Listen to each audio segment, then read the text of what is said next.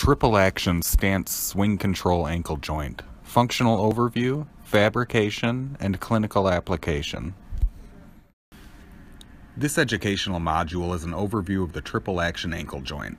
Topics include the theory of operation, how the triple action fits into the Becker family of adjustable ankle components, and essential aspects of fabrication.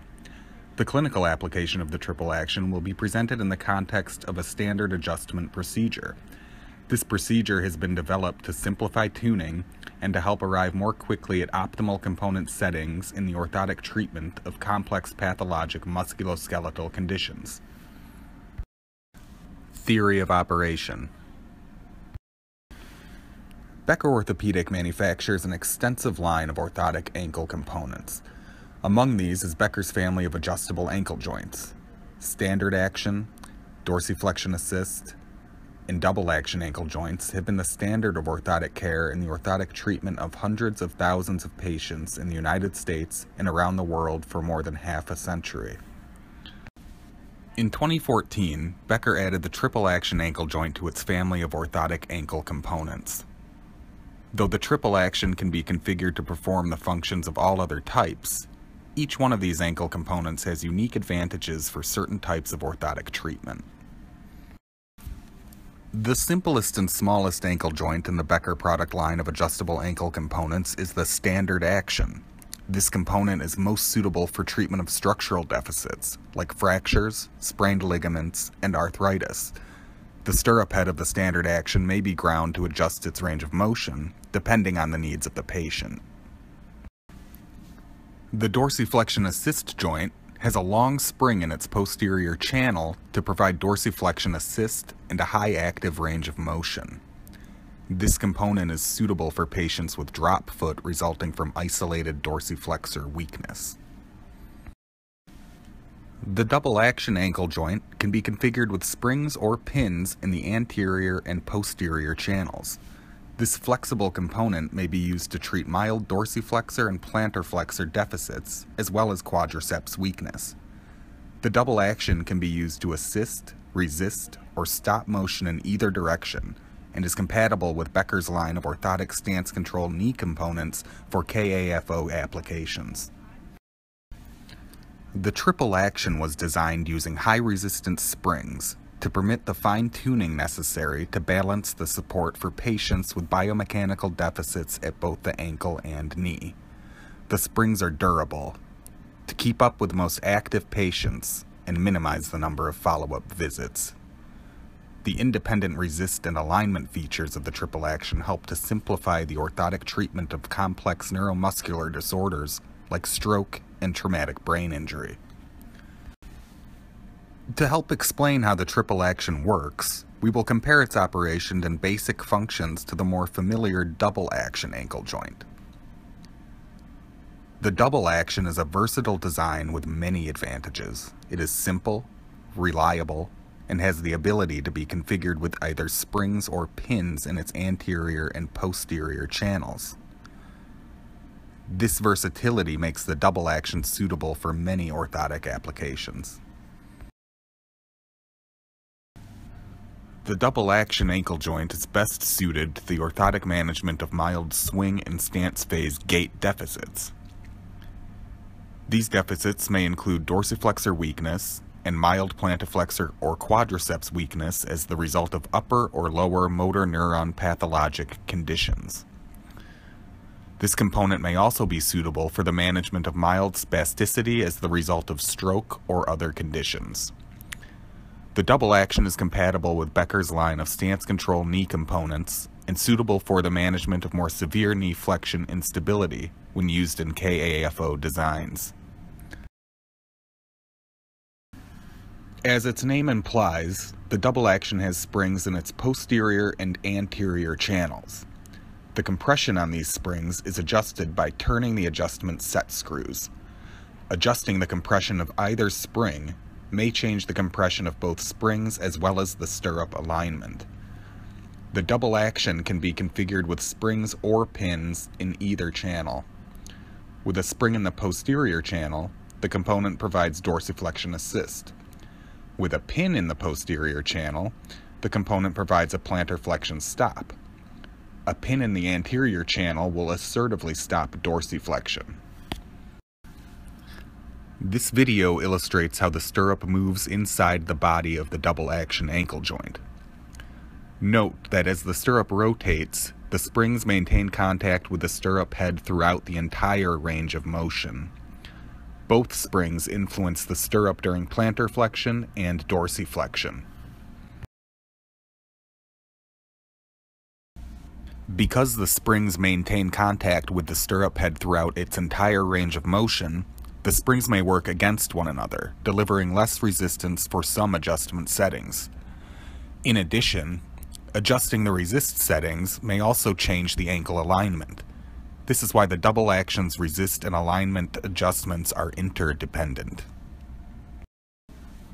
Like the double action, the triple action has anterior and posterior spring channels which provide dorsiflexion and plantar flexion resistance. Unlike the double action, however, the triple action has two anterior channels to provide a higher level of dorsiflexion resistance.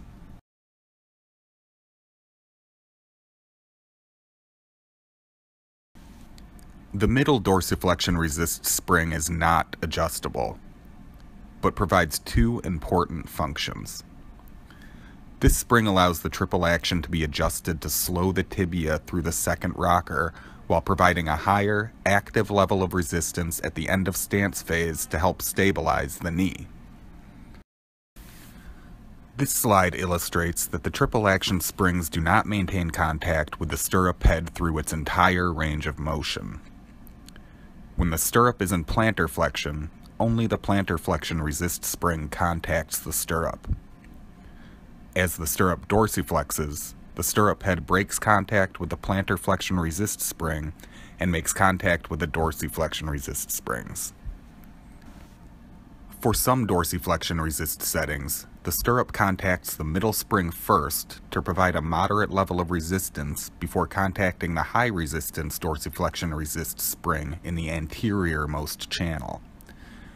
As shown in the image on the right, both the middle and anterior springs resist with the stirrup head in this position to provide a high level of dorsiflexion resistance. This design isolates the plantar flexion resist, dorsiflexion resist, and alignment features, making them independently adjustable. Because changes to the resist settings do not affect stirrup alignment, an independent alignment feature was added. This alignment adjustment changes the angle between the upper bar and the stirrup when the adjustment cam is rotated. The joint body rotates around the pivot bushing during this adjustment. The triple action ankle joint offers many advantages in the orthotic treatment of pathologic neuromuscular conditions. The isolation between adjustments for plantar flexion, dorsiflexion resist, and alignment simplifies tuning for complex patients with combined ankle and knee instabilities or spasticity.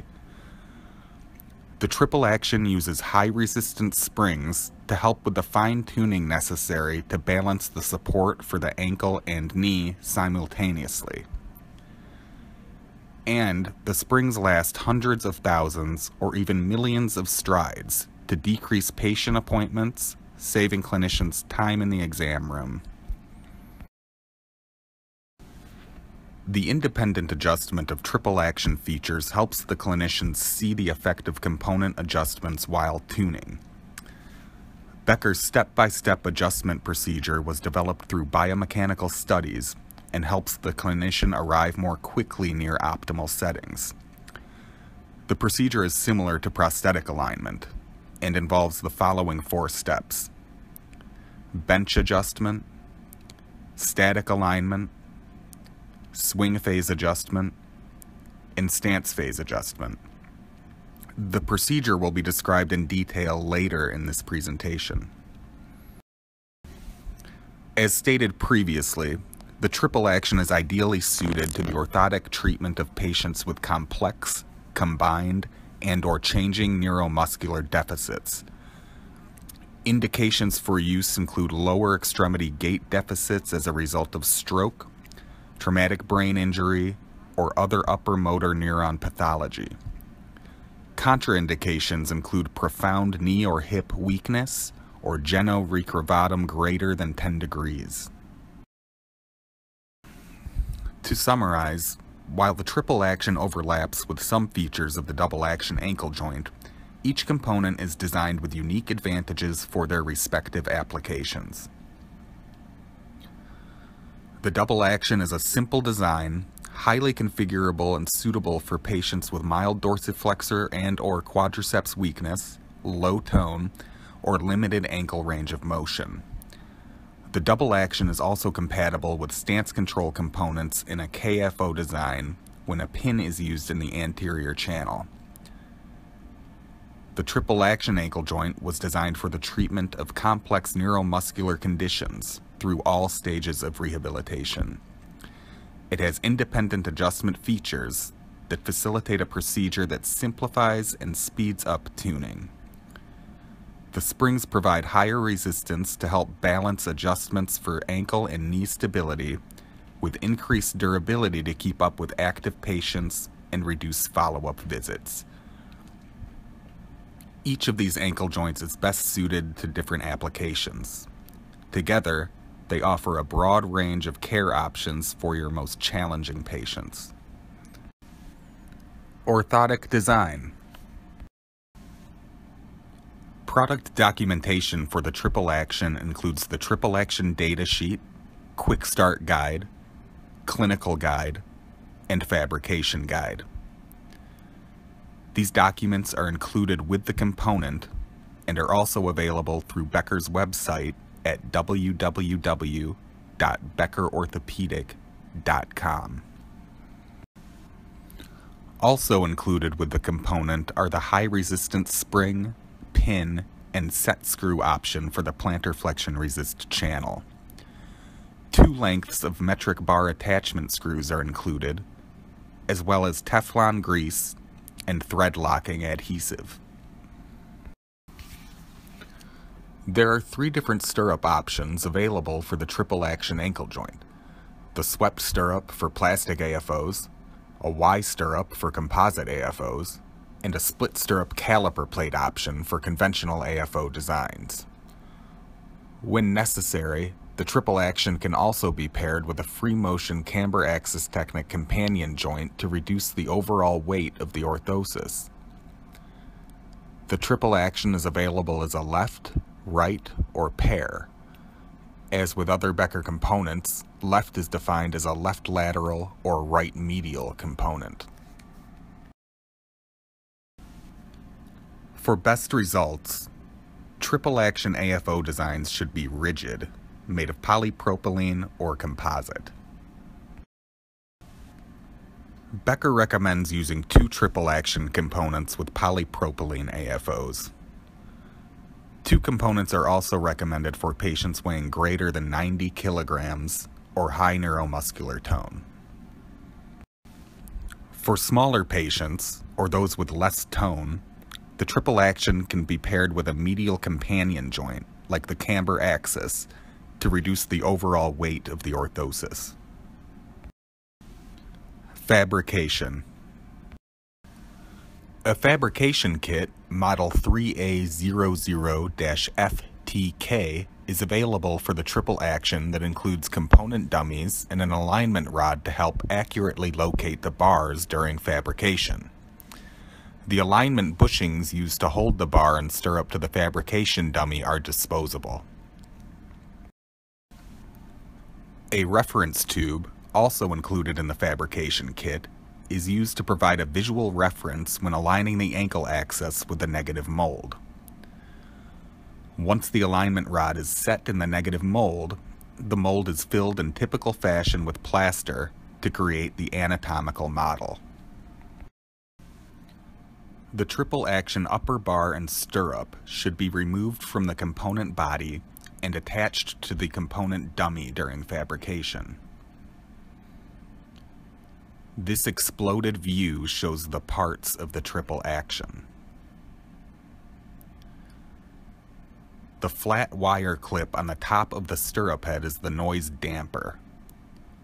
This damper is captured in the clevis by the stirrup head and reduces the noise made by the make and break contact between the springs and the stirrup head when the patient is walking.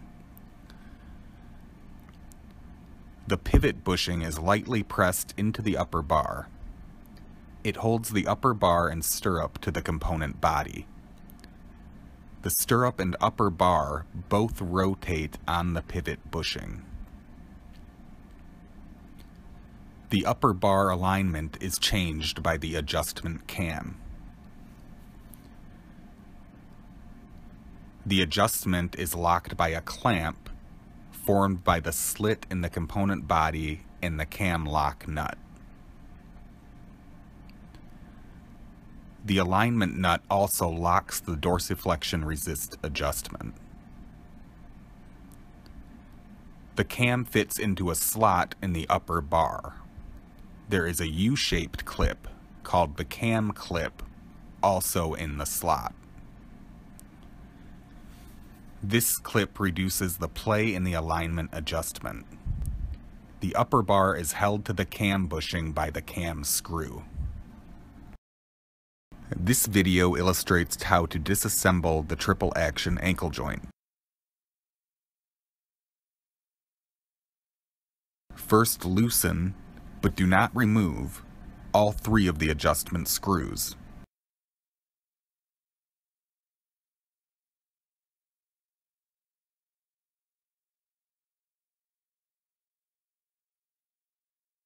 Note that the alignment lock nut must be loosened 1/4 turn to release the dorsiflexion resist adjustment screw. Retighten the alignment lock nut 1/4 turn.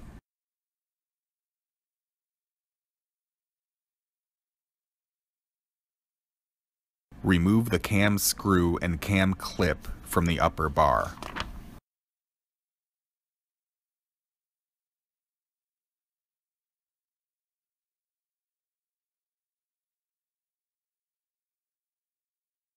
Slightly loosen the pivot screw from the pivot bushing and use the screw to help push the bushing out of the component body.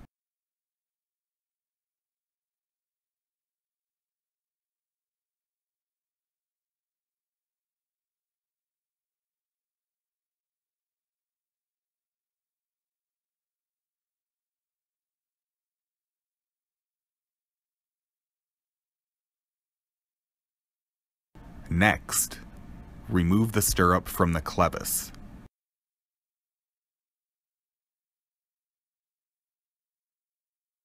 Remove the damper from the stirrup head and the cam clip from the upper bar and set them aside.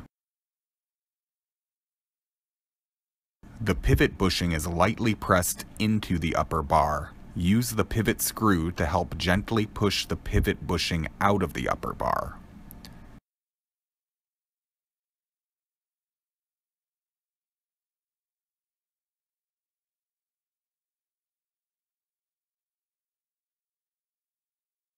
This completes the disassembly procedure.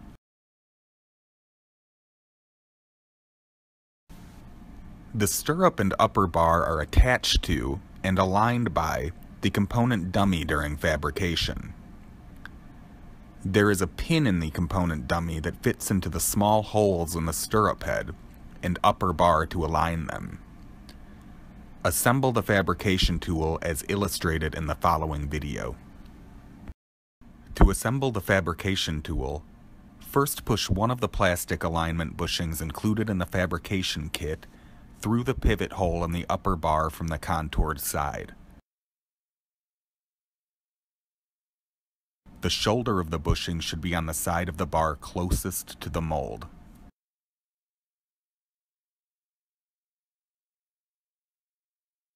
Next, align the upper bar with the dummy using the bushing and the small pin in the dummy.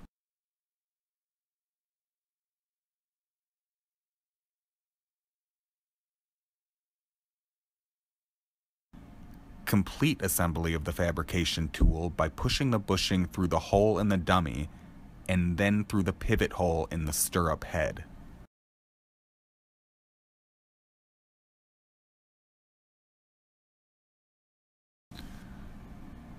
When contouring the upper bar and stirrup, use care not to bend or mar where they attach to the component body.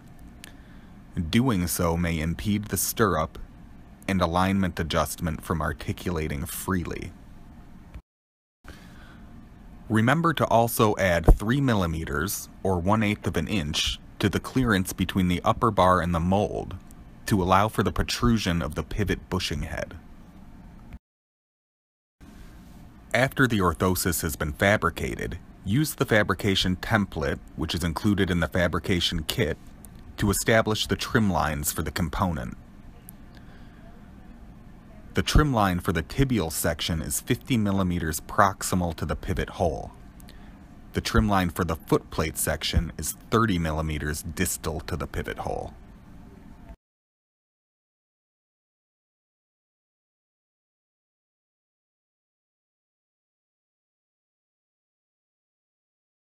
This video illustrates how to reassemble the joint after fabrication. First, gently press or tap the pivot bushing back into the upper bar using your fingers or a plastic mallet. The shoulder of the bushing should be on the contoured side of the bar, closest to the mold. Insert the cam clip into the slot in the upper bar with its open end toward the pivot bushing. Use the flat side of a screwdriver to help install the clip if necessary. Next, apply Teflon grease to the pivot bushing, the stirrup head, and the damper.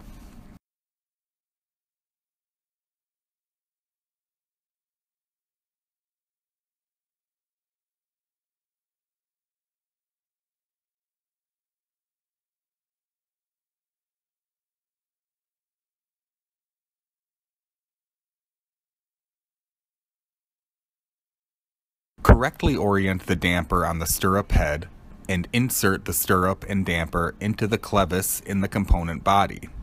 Note that the damper is not symmetrical and should be oriented with its longer side toward the anterior of the component body.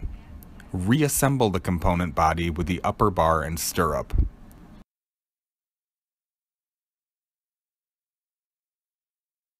Apply a drop of thread locking adhesive to the cam screw and the pivot screw.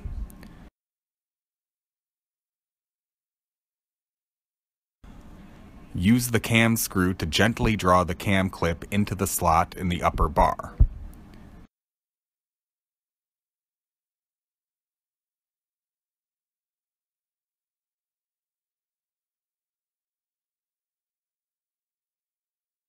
Install and tighten the pivot screw.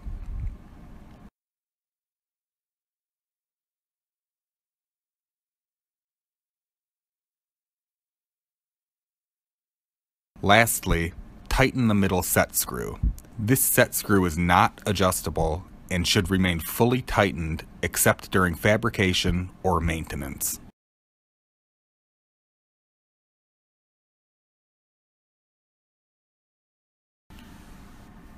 This slide shows the orientation of the cam clip and the damper for correct installation. This slide illustrates where to apply thread locking adhesive to the cam screw and pivot screw. The plantar flexion and dorsiflexion resist adjustment screws are pre-coated with an anti-vibration coating and do not require thread locking adhesive for the first 5 adjustments. If more than 5 adjustments are made to the resist settings, however, apply thread locking adhesive to the adjustment screws to prevent migration. After the components have been reassembled, attach them to the orthosis using the provided metric attachment screws.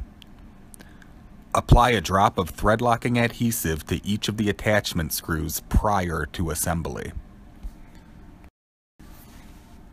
Making adjustments. A 4mm ball end Allen wrench and 10mm open end wrench are necessary for adjustment of the triple action ankle joint. These tools are included in the triple action adjustment kit, Model 3A00-ATK. As mentioned previously, there are 3 independent adjustment features on the triple action: plantar flexion resistance, dorsiflexion resistance, and ankle alignment. This video illustrates how to adjust ankle alignment. Prior to changing the alignment setting, the adjustment cam is unlocked by loosening the alignment lock nut 1/4 turn. The tibial section of the orthosis will move in the same direction as the adjustment cam during the alignment adjustment. Lock the adjustment by tightening the alignment lock nut 1/4 turn. The alignment angle is read in degrees from the scale on the top of the component body. The adjustment range is plus or minus 10 degrees. It is important to note that the 0-degree mark on the scale represents the fabrication angle of the AFO, not necessarily the neutral angle of the orthosis. The plantar flexion resistance is adjusted by simply turning the adjustment screw. Rotate the plantar flexion resistance adjustment screw counterclockwise to decrease the resistance and clockwise to increase the resistance.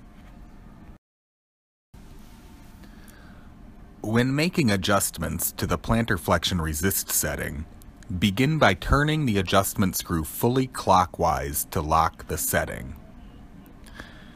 As the plantar flexion resistance is decreased by turning the adjustment screw counterclockwise, keep track of the setting by counting the number of half turns away from the locked position. Changes to the plantar flexion resist setting alter the preload resistance and the range of motion in plantar flexion by 5 degrees per turn of the adjustment screw. The maximum setting is 3 turns away from locked, or 15 degrees of active plantar flexion for the standard plantar flexion resist spring. The dorsiflexion resistance is adjusted by turning the adjustment screw. Prior to this adjustment, however, the setting must be unlocked by loosening the alignment lock nut 1/4 turn. Rotate the dorsiflexion resistance adjustment screw counterclockwise to decrease the resistance and clockwise to increase the resistance. When making adjustments to the dorsiflexion resist setting, begin by turning the adjustment screw fully clockwise to lock the setting.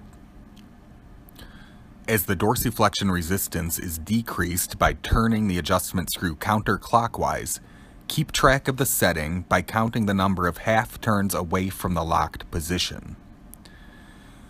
Changes to the dorsiflexion resist setting alter the preload resistance and the range of motion in dorsiflexion by 3 degrees per turn of the adjustment screw. The maximum setting is 4 turns away from locked, or 12 degrees of active dorsiflexion.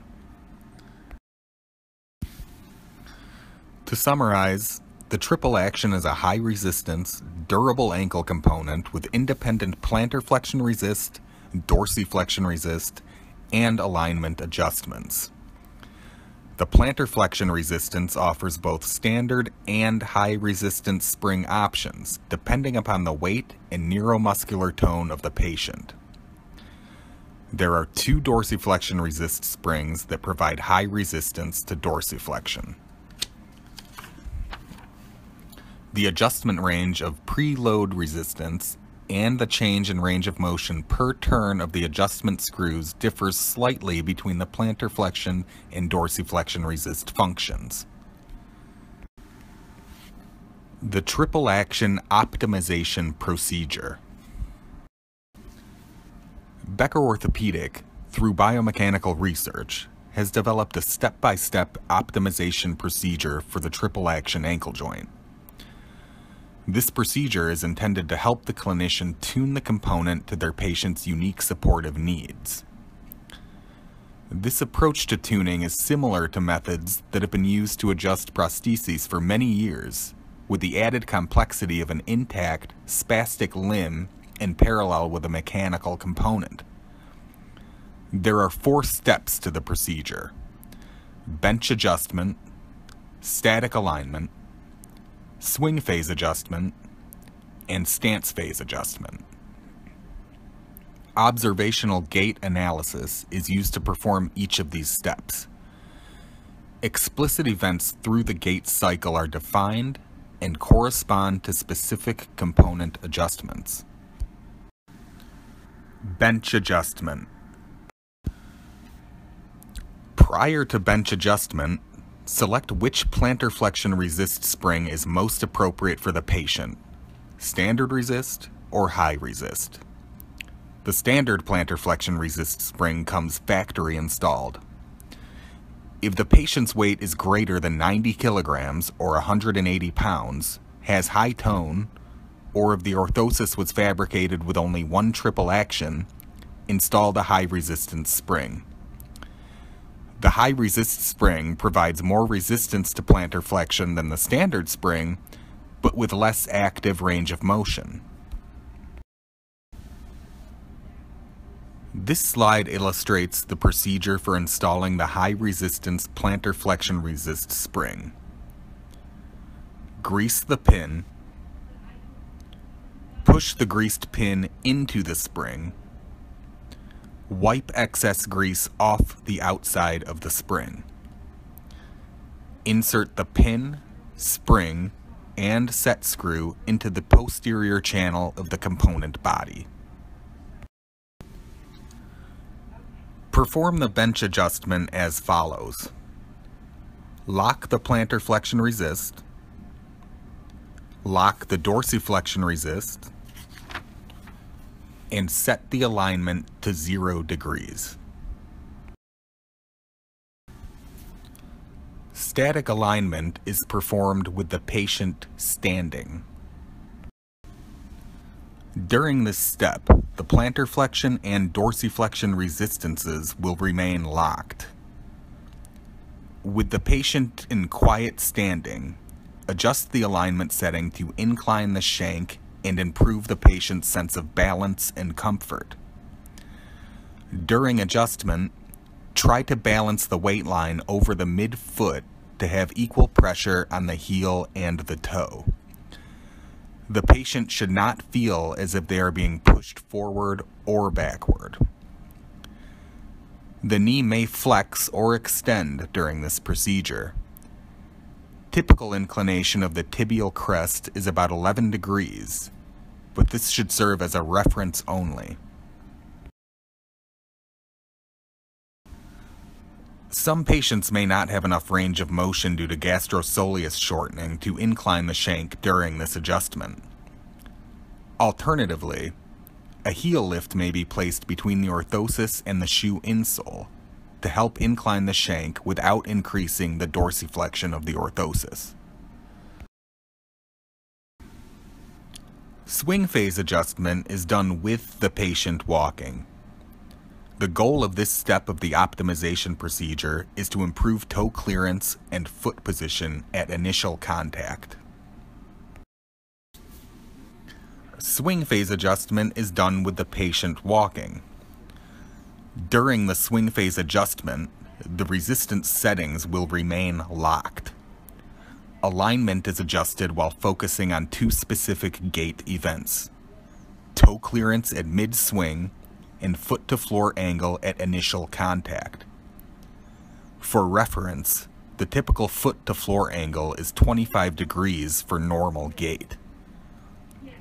When adjusting for foot position at initial contact, attempt to improve symmetry with the patient's other limb. To increase either the toe clearance or the foot-to-floor angle, adjust the alignment towards dorsiflexion. To decrease the toe clearance or foot-to-floor angle, adjust the alignment toward plantar flexion. It is also useful to observe step length symmetry when making this adjustment. Note that a shortened or hypertonic gastrocnemius may reduce the effectiveness of the swing phase adjustment. If this occurs, increased dorsiflexion alignment may actually decrease the foot-to-floor angle due to reduced knee extension at initial contact. Early stance phase adjustment is done with the patient walking. The goal of this adjustment is to optimize both ankle and knee stability through the first rocker and early stance phase of the gait cycle. This step of the adjustment procedure focuses on early stance phase and involves primarily the plantar flexion resist setting. With the patient walking, observe knee flexion from initial contact to loading response. If there is excessive knee flexion, decrease the plantar flexion resistance to soften knee flexion. Count the number of turns of the adjustment screw to keep track of the setting during this adjustment. If foot slap occurs or knee hyperextension increases in early stance, increase the plantar flexion resistance. Late stance phase adjustment is done with the patient walking. The goal of this adjustment is to optimize knee stability in late stance while maximizing energy return at terminal stance. With the patient walking, observe the ankle and knee in late stance. If there is early heel rise or excessive knee extension, decrease the dorsiflexion resistance. If there is excessive knee flexion in late stance, increase the dorsiflexion resistance. Adjusting the dorsiflexion resistance may have less impact if the patient has limited dorsiflexion range of motion or if they tend to hyperextend throughout stance phase for stability. Following initial optimization, it may be necessary to finely tune the adjustment settings using patient feedback. Observing the patient's gross trunk motion may also provide insight into the patient's sense of balance and stability. This completes the optimization procedure. This and the following slide are included as a comprehensive summary for clinical reference. This concludes this program, the Triple Action Stance Swing Control Ankle Joint, Functional Overview, Fabrication, and Clinical Application. For additional information regarding the Triple Action Ankle Joint, please visit our website at www.beckerorthopedic.com or contact our customer service department at 1-800-521-2192. Continuing education credits are available for this and other Triple Action programs through the American Board for Certification in Orthotics and Prosthetics. To qualify, visit our website and complete the Triple Action Ankle Joint Overview, Fabrication, and Clinical Application quiz.